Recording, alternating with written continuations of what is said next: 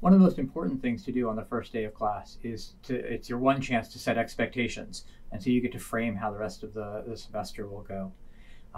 The more radical the ideas that I'm trying in class, the more I like to do two things. One is to present the evidence for why I believe this works. And two, to recognize the students' motivations and goals for taking this class.